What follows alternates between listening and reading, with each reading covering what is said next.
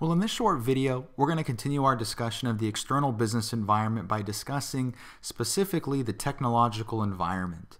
As one of the elements of the external business environment, the technological environment is primarily concerned with all of the different ways that businesses can provide value for their customers by using technology.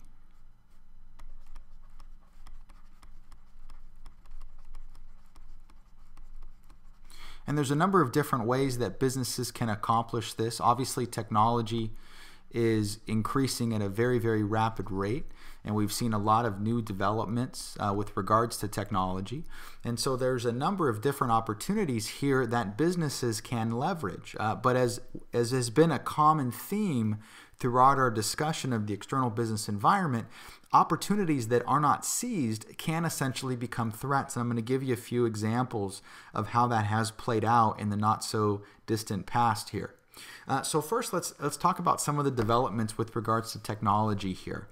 There's been a lot of shifts, and businesses can essentially look at those technological changes and use those to provide value to customers, which is essentially what the main focus is. And obviously how businesses can be competitive is looking for ways that can separate or differentiate themselves from competitors. And so the first thing we want to bring up here is kind of this idea of e-commerce.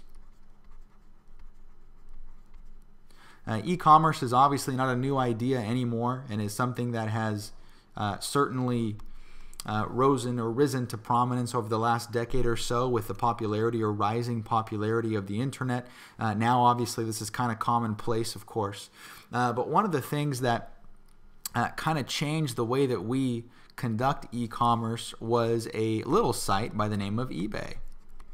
And obviously eBay is hugely and widely known now, but eBay started out, and there was a lot of skepticism when it did start back in the 90s. You know, there was a great deal of skepticism with regards to the model of this kind of e-commerce auction type site, if it was going to really catch on. And part of the issue was, of course, the belief, at least at that point in time, that people didn't really want to buy something without having the opportunity to see it, to hold it, to test it out, and to try it, to make sure that it functioned the way that they at least hoped that it would.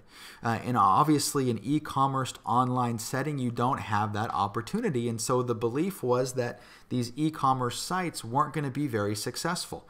Now, we obviously have the benefit of seeing that not be the case.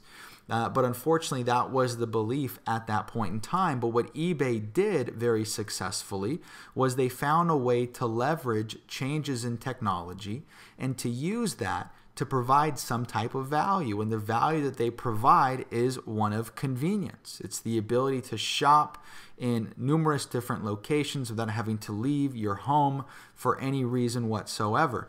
And so that is the value that they provide through technology. Another good example of a company that has used technology as a way to provide value is Netflix. And Netflix came on the scene probably in the kind of mid-2000 range, and they obviously were very popularly known for their kind of DVD mail order business, which is the first element that they kind of rose to prominence with.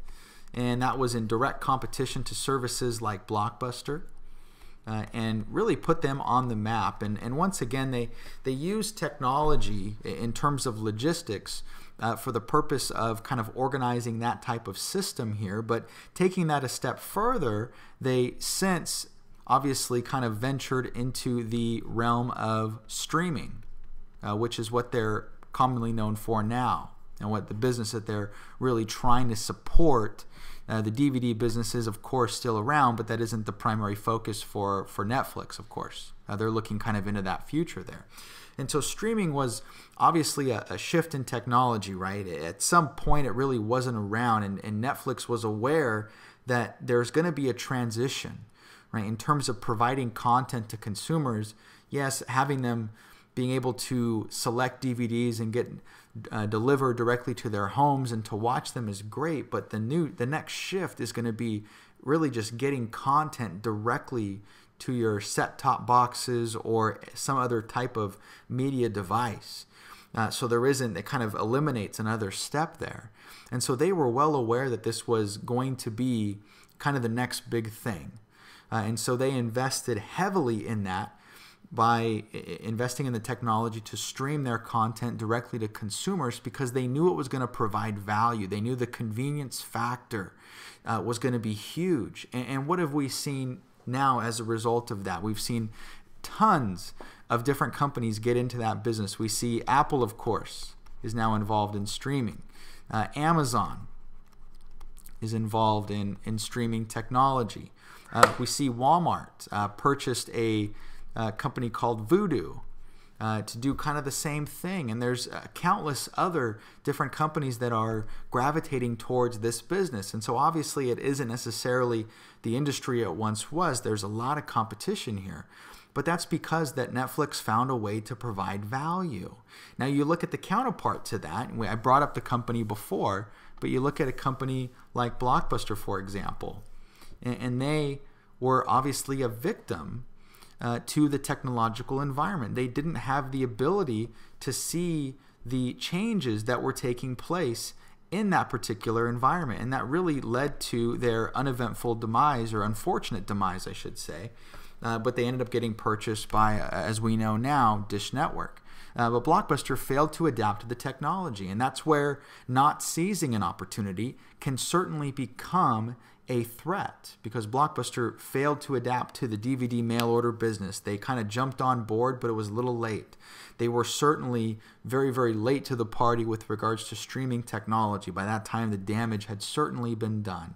And so by not seizing those opportunities, you put yourself in a position to where you're vulnerable to the actions of different competitors there. And so it's really important to stay in tune to what is changing in technology, and to see ultimately how you can use technology for the purpose of providing value to your consumers.